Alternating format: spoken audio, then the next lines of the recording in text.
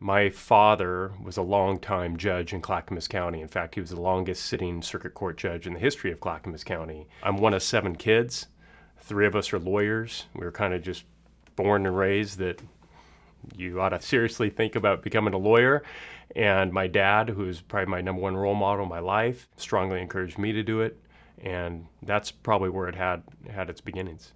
My name's John Gilroy. I'm one of the partners here at Gilroy Napoli Short Law Group. I've been practicing law going on almost 20 years now. So I would describe us as a boutique law firm specializing in personal injury litigation, which would include, auto accidents, things like that, employment discrimination. We do a lot of sexual harassment discrimination, and then criminal defense. Jeff Napoli and I were law partners for several years.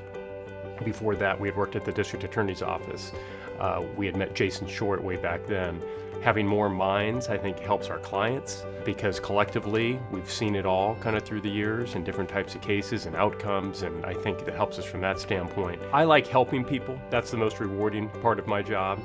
Seeing people at the beginning of a process, whether they're in trouble, whether they're hurt, or whether they've been discriminated against, seeing them through that. I have 5 kids. So I got a busy household, and I have kids of all different ages. And so I've been around a lot of kids, and I've seen a lot of people in general, screw up and do dumb things, especially younger people or parents who come in here with like teenagers or late teenagers or early 20s who make a mistake, do something foolish maybe for the first time.